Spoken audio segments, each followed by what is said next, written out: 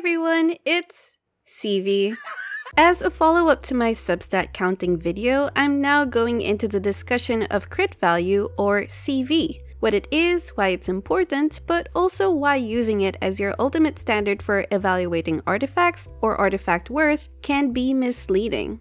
Because of how much it's hyped, some may have a skewed perception of CV being the be-all end-all of artifact quality, thereby leading to neglecting other important substats as well. So I want to reframe how to view CV and create well-rounded builds overall. If you haven't seen my previous video, you can check it out first or after this video. If you're new to my channel, I make a lot of Genshin guides to help players build and play their waifus and husbandos well, so if you want more of that content, clicking that subscribe button would support me a lot. Anyway, let's begin. I think many of you are already familiar with the concept of CV, so feel free to skip to the next chapter. But here's a quick primer if you aren't. If you notice how crit stats roll, it always follows a 1:2 ratio of crit rate and crit damage respectively. For example, a max leveled crit circlet has 31.1% crit rate or a 62.2% crit damage. The crit damage is exactly twice the crit rate. Even in substats, the highest crit rolls you can get are 3.9 crit rate and 7.8 crit damage, again perfectly mirroring the 1:2 pattern. Knowing that, we can get their proportionate intrinsic value, which we can now refer to as crit value or CV. Since crit rate value measurements come up as half of crit damage value, we will multiply crit rate by 2 while crit damage remains the same to get their equal crit value.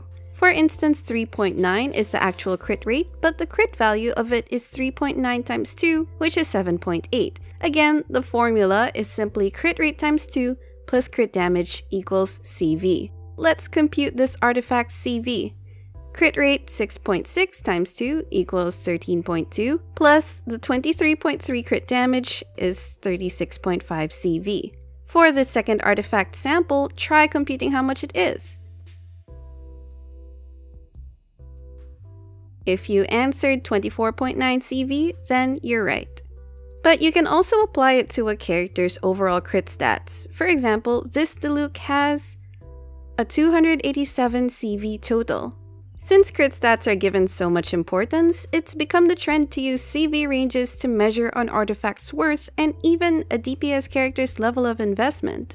This post I found from Reddit is one example of how individual artifacts are rated from decent to unicorn ones. But while crit values are of course very important, I believe that using it as the only metric of artifact quality and character investment can lead to neglecting other stats like attack, ER, and sometimes EM that are actually just as important. At the risk of sounding like a broken record, since I've made many videos on this already, let me use energy recharge to show my point. ER is unfortunately often neglected in favor of getting the highest crit stats possible. But what we have to remember is that for characters and team rotations that rely on burst uptime, they need sufficient ER to achieve that. That damage is measured over time, which is the truer basis of damage per second rather than a single moment in time. Let me try using a simple DPS comparison. Assume that a character will be able to do 100,000 damage over a 20-second rotation period, and in order to achieve this, they need their burst to be consistently ready, which means having enough energy recharge. You have the dilemma of allocating more CV or ER. Case 1. Adding the CV gets you 115,000 damage, a very nice 15% damage increase, but lengthens the rotation period to 24 seconds in order to keep their burst going. Divide the damage over 24 seconds and the result is the DPS is equal to 4,791. Case 2.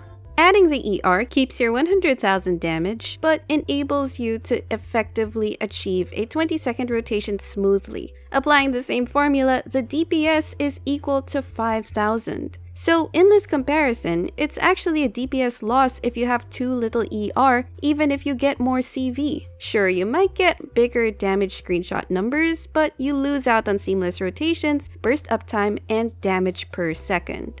This mindset can also be applied when we evaluate artifacts. As some would say, CV is what you should use to measure an artifact's worth. Honestly, I used to think this way too. However, getting a good grasp of Genshin's mechanics and optimization tips has led me to reframe my perspective on CV and realize how using it as the only standard is overly simplistic. While the CV from substats is a standard for measuring artifact value, it is only a part. A good or even better artifact can just as well be one that has well-rounded stats. Automatically having a much higher CV does not mean that it is superior than an artifact with more equitably distributed substats. Let's compare these two sample artifacts. Assume that we're equipping it on a conventional attack scaling DPS character.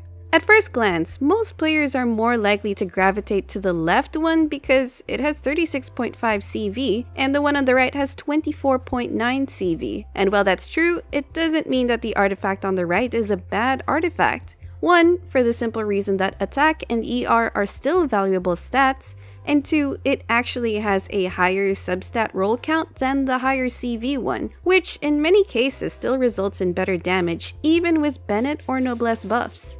There is certainly a threshold at which you can have too much ER on a character, but if you haven't reached that yet, then ER rolls can actually be more favorable. There's also a threshold where attack percent substats will have smaller returns than adding crit substats. But that attack threshold is actually pretty high, and even past that point, the difference in DPS between a crit roll and an attack roll is pretty minimal. Now, adding Bennett and other attack buffers into the mix will make crit rolls obviously have better value than attack rolls. But again, the difference is in single-digit percentages. Basically, don't trash an artifact with attack percent or even ER rolls just because the crit rolls didn't come out as high as you hoped, because those other substat increases are still valuable.